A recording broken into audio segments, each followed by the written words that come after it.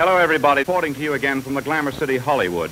We need a base load of dispatchable energy that can respond to demand, and nuclear fusion, like fossil fuels, fits that bill. So nuclear fusion is the kind of revolution that we would need in order to get to net zero faster than I'm afraid we may otherwise do. Beyond that, we will be reliant on other solutions like carbon capture.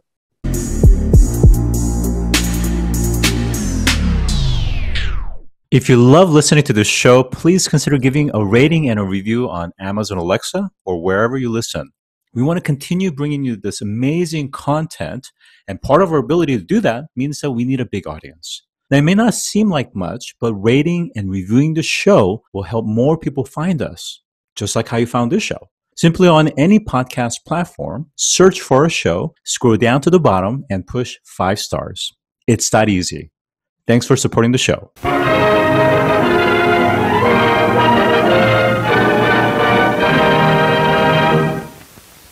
Today, I'm joined by Wake Smith, lecturer at Yale College. Welcome to the show today. Very kind of you to have me. All right. Now, let's kind of give the listeners a big picture of some of the findings, more recent AR6 Working Group 2 report from IPCC, just to give everyone a sense in terms of what they indicate as where we are headed in terms of temperature rise and what your thoughts are around that. Well, the AR6 is painting a less optimistic picture than had been painted in prior IPCC reports, and a less optimistic picture than was intended when the Paris Agreement was agreed back in 2015. The hope in the Paris Agreement was that we might limit climate change to no more than a 1.5 degree Celsius increase in global average surface temperatures, certainly no more than 2°C. And yet, on the pathway that we are now on, 3°C seems like a much more likely outcome, at least to me, and is the middle of the road outcome that the IPCC recent report illustrated. Well, we've had other guests on this show that believe that even those latest figures that's been published is still underestimating the potential projection or where things are going to go.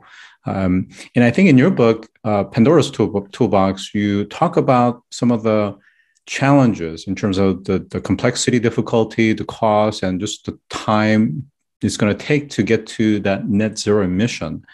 So I wonder if you could talk a little bit about that. But more importantly, I think really so much of the focus, both from a corporate as well as from government agencies, is this notion of trying to reach net zero. But you talk about something that frankly isn't talked about enough, which is even if we reach that, there could be more issues thereafter.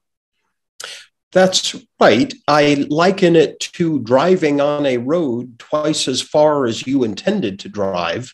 If you do that, you don't get to the same destination later. You get to a very different destination. And that is what would happen if we defer achieving net zero until the beginning of the next century, rather than in the middle of this century, which is the aspiration of everybody, I suppose. But I don't see that it is realistic that we will get to net zero by the middle of this century. And the problem really is that one can think of what informs the climate with the analogy of a bathtub. It's not the spigot coming into the bathtub that informs the global climate. It's the water level in the bathtub when we turn the spigot off. So if we keep running the spigot longer before we finally turn it off, before we finally get to net zero, the bathtub will be much more full than we had intended. And it is, again, that water level that defines the future climate. The very bad news is that carbon dioxide in the atmosphere gets leached out of the atmosphere by the natural systems in a time span measured in centuries to millennia. So it's not as if once we get to net zero, temperatures snap back to where they were. They remain at whatever peak they have achieved for many human generations, and people thereafter are going to have to live with those temperatures. And if they're too hot, that's going to create an ongoing series of damages. Now, I think because we're seeing so much attention around electric vehicle or general electrification, both on the industrial side as well as consumer passenger side, is that we sometimes have this impression that we're making great progress. And certainly, you look around in your neighborhood, you see the solar panels that are being placed onto rooftops. So the thing is, there is a discrepancy between what we believe is progressing versus the reality. And I think you make the indication, this is just factual, which is that fossil fuels, and we're definitely seeing the effects of the Ukraine-Russia and the impacts of, gas and oil, is that still makes up 80% of the world's primary energy supply.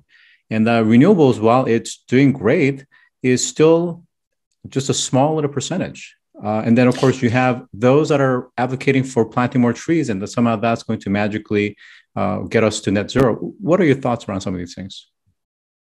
Well, planting trees is such a mismatched solution that it almost amounts to greenwashing.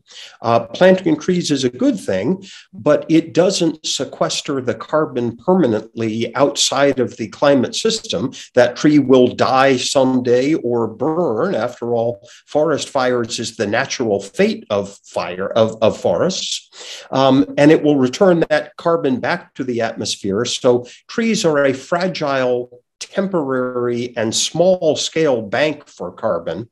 What we need to do is A, stop emitting it, and B, begin to take it out of the air and put it into the Earth's crust, which after all is where we got it from when we drilled for oil in the first place.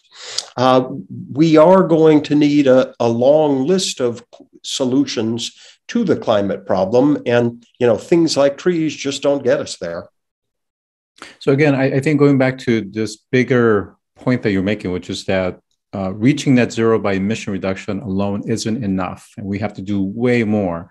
And you mentioned carbon removal, storage, essentially carbon sequestration, but also you talk about reducing incoming solar radiation.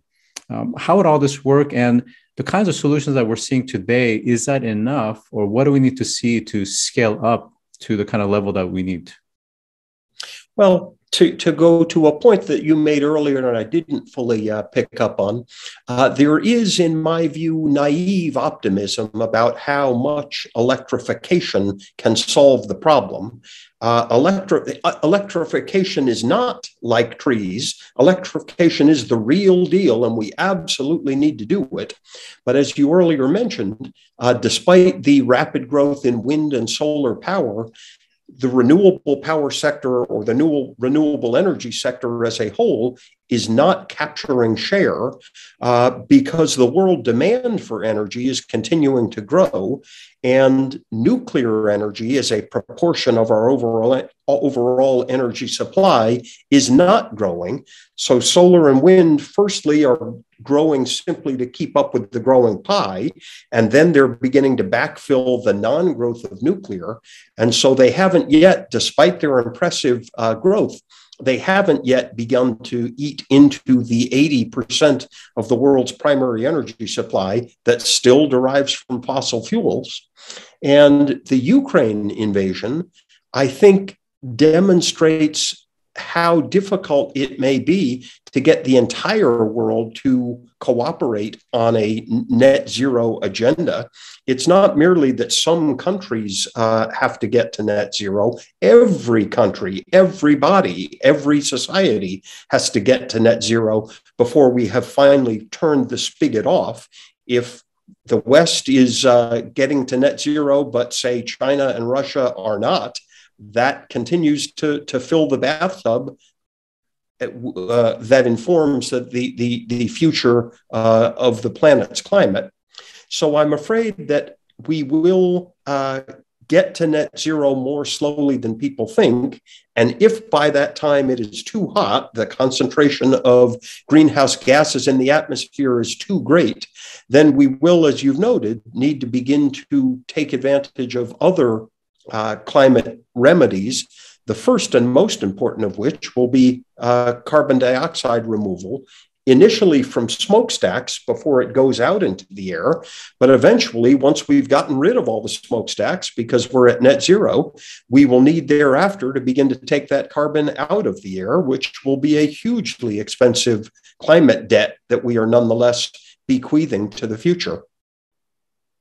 There's so many complications, and you talked about many different myriads of that. One is this notion of capacity. So if you look at the current projection, the demand for electricity is going to double by 2045 is the latest figure that we saw this week, for instance.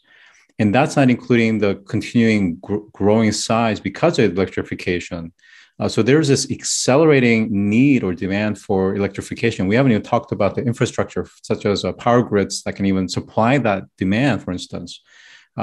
So that's one issue. And then this other issue of there's always going to be this misalignment of set of incentives. As long as you have certain sovereignties or state actors that benefit economically from selling oil and gas, and the commodity price supports that, they will continue to have oil and gas. And then certainly the consumers of it, whether it's China or others, will continue to consume it as long as it relatively levelized cost-wise is cheaper. They'll continue to burn coal, they'll continue to burn petrol and natural gas. So this notion of orchestrating where everyone is on the same page, same boat, to me, is really more of an economic alignment. And how do we overcome that, given the fact that what we've seen today? It's going to be difficult is the short answer. And that is among the reasons why I think it's going to be slow going rather than a luge-like plunge down a slope to net zero. Other reasons for that same thing are the fact that the population is still growing. The expectations are that the world, which has 7.6 billion people or so today, may top out at the end of this century at 10 or 11 billion. Well, if there's roughly a third more people on the earth by the end of this century, all other things being equal, that will create demand for a third more energy. And moreover, the people in the global south aspire to the energy-rich lifestyle that the people in the global north now live. So those folks aren't going to vote easily for less energy or more expensive energy. Everyone will want more energy and cheaper energy. And at least for the time being, that likely means the continuation of fossil fuels, because in many applications and in most places, they are the cheapest option. That's why people are utilizing them. So what's going to be necessary to move the meter? One thing is certainly going to be continued technological breakthroughs. We need for all sorts of new inventions in processes and energy sources and so on that will make it cheaper to decarbonize. But I worry that we probably won't decarbonize deeply until it's very inexpensive to do so. And that may be a long ways off. So I'm afraid there are a lot of countercurrents that run contrary to where we would want this to ultimately go. And I think you're right. And I think that is essentially the net, unfortunately. Let's talk a little bit about energy production and then separately about the carbon sequestration as well. On the energy production, you alluded to nuclear, and I would imagine you're talking about next generation nuclear fusion. What are your thoughts about nuclear fusion? And particularly, there are a couple of startups, one based out of Massachusetts, one based out of Europe, that are really starting to go beyond R&D to true commercialization, developing the ability to have thermomagnetic insulation to actually withhold all that heat safely so that they can actually convert that into usable electricity. Are we getting close? Nuclear fusion has been in the conversation for decades. It is always tomorrow's technology and is still tomorrow's technology. Whether we are finally getting close to a usable nuclear fusion power grid, I suppose, is beyond my personal expertise. I'm more of an observer there than a participant. Certainly, though, nuclear fusion is the kind of technological breakthrough that could change everything we have just been talking about, to the extent that nuclear fusion could be ramped up safely and quickly. it would revolutionize energy and provide the one quality that, in respect of energy, that solar and wind don't. Solar only is generated when the sun is up. Wind is only wind power, of course, depends on wind. And on a still dark night, neither of those power sources are producing. So in addition to those which can supplement our energy supply, we need a base load of dispatchable energy that can respond to demand. And nuclear fusion, like fossil fuels, fits that bill. So nuclear fusion is the kind of revolution that we would need in order to get to net zero faster than I'm afraid we may otherwise do. Beyond that, we will be reliant on other solutions like carbon capture. So let's talk about carbon capture. So some of the solutions that we're seeing today amounts to essentially large factories that are ground-based, that are essentially sucking the air and then purifying it so that it captures the CO2 in the process, and then out goes a cleaner energy. Essentially a large air conditioning unit, if that makes sense. Is that enough? Is that truly scalable? And is that going to get the kind of CO2 metric tons from the atmosphere? It could, in theory. It may take the rest of the century to stand up a global system that could do that efficiently. And P.S., it's got to do it with clean energy. So we're going to need a lot more solar and wind power and other sorts of non-emissive energy to run that big system.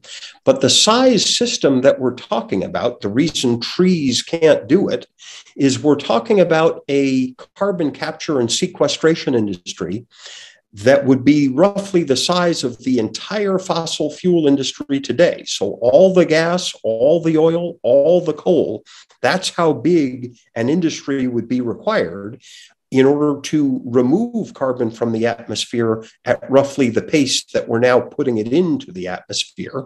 But even if we did that, and even if the generations in the future are going to reserve 5 or 10% of the global economy's output for this waste remediation process, even in that context, it may take a century or two to pull the carbon back out of the atmosphere. After all, that's how long it took us to put it in the atmosphere. So it's a huge, again, debt that we are saddling the future with, and they're not going to be happy about it. Yeah, it really kind of weighs down. I think for listeners that are really understanding the insight from this is that there's a huge urgency, but at the same time, there is a growing, to your point, debt or burden that not only the current generation, but the future generation is going to have to deal with. Now, I think you're probably one of the few that actually framed it in this way, which is that the current size of oil and gas industry would be almost the kind of scale that we would need on the carbon sequestration side. That is huge. But however, the question that begs itself is, who's going to pay for that, and where's the demand? So everybody wants cleaner air, everybody wants net zero, but who's willing to actually pay for it, and does it have to come in the form of tax? In one way or another, yes, it does. And ideally, it needs to be a global tax, but that doesn't exist yet. We don't have the governance capacity to cooperate on such a thing. If it were a small tax, maybe, but a tax to fund an industry the size of the current fossil fuel industry, that's going to be impossible to govern in the future. Now, our cutting emissions is also proving impossible to govern in the present. So in that way, maybe it's no different than the emissions problem that we're already having trouble creating effective governance for. But you had asked who is going to pay for this. The just answer would be the rich, the global north, the people who did it 150 and 20 years ago. But none of them are going to be there at the end of this century. The people who are going to pay for it are the people who want to benefit from lowering the temperature levels in the future. So unfortunately, it's going to be our grandchildren and great-grandchildren who are going to pay for it. And it's going to be the whole world that is going to have to pay for it. There's simply no other feasible solution. So going back to a little bit on solutions. So we've seen things like essentially, sucking in the air, purifying it, to those that are of the opinion that really the more sustainable solution is regenerative farming, that proper farming, proper agriculture will actually help sequester it. And there's even efforts around microbes and companies like Pivot Bio and Terramera, for example, that's working on different ways to allow for the earth to do its job and not only grow and yield great crops, but also be able to do it in a way that helps reduce the CO2 in the environment, as well as helping to enhance the oceans and some of the natural systems that basically access the lungs for the earth. But there's also new novel types of solutions that's coming up as well, including the use of lime. So there are certain limes, and I think there are certain parts of the world that have these types of kind of minerals that just naturally, if you process it in a certain way, can suck in and absorb that CO2 from the atmosphere without having to have these mechanical parts and machinery running day and night. What are you seeing in terms of solutions that looks like it could scale to the level that we need? The problem is that we're back into this, I'm afraid to say, naive fantasy that nature-based solutions can be the answer here. They are a part of the answer. And, Bill McKibben, a climate journalist, has a great phrase: there's no silver bullet here, only silver buckshot. And we will need lots of solutions, and nature-based solutions will be among them. And all of them, or most of them, are a good thing, at least in carbon terms. But the National Academies of Science estimated that trees on the one hand and regenerative agriculture on the other, each of them at their maximal effectiveness might solve 5% of the global problem. They're just nowhere near large enough to solve the magnitude of the problem that we've created. The estimate that came out of the 2018 IPCC report trying to make this case, the SR15 report, estimated that it would take 1 to 3 Indias of fertile land that we would need to devote to trees in order to limit climate change to the goals that we might have. There's not 1 to 3 Indias of fertile land sitting unutilized in the world. We need that land for agriculture and for housing and all sorts of things. It's not that just isn't the nature-based solutions don't acknowledge the scale of the problem that we've created. Lime, it's one of the most common materials on Earth. It does have the effect of absorbing carbon and turning it into mineralization. But this is another intervention like global carbon capture from the atmosphere that would be a huge industry all over the earth. And I don't think there's enough land on which to spread all of this lime to do the job that we would need it to do at the scale we would need it to do it. Other people talk about dumping lime into the ocean. There are treaties against dumping wastes into the ocean, and it's not at all clear that the upsides of that would outweigh the downsides. So again, we need to continue to search for solutions and be creative, but I'm not confident that either of those are the silver bullet. Now, we've had people like Professor Paul Barron from Leiden University, and he's wrote a book called The Best of Times, The Worst of Times. And his position is that the future is so much more worse than IPCC or anyone else have painted, and that we cannot even begin to fathom the kind of disaster that we're going to be in, both from just drought, lands that you can't actually yield any kind of, useful products, to unlivable conditions, and really ultimately affecting people. That's going to amount to deaths and almost, really not very survivable in certain parts of the world. Are we going to get to a point where the solutions aren't enough, can't scale, and aren't cheap enough, can't be agreed upon? And we're going to get to a situation where maybe it's next century, I don't know. We're going to have to really seriously think about, is this going to be habitable, or do we need to leave this planet and look for another home? I don't have a lot of faith in the ability to move a significant portion of 10 billion people to some other planet. I think even if a few people escape to somewhere else, the vast majority of humanity is going to have to make a stand here. And it's not that it's unlikely that all of the Earth becomes uninhabitable. It's more nearly that some places that are now habitable will become uninhabitable. Other places, Siberia and Canada, might become more fertile, more suitable for agriculture. But how in the modern world would we organize the migration of 1 or 2 billion people from the global south to Canada and Siberia? It's just impossible to imagine such a thing. Or all of those people coming to Europe and North America, the US for that matter.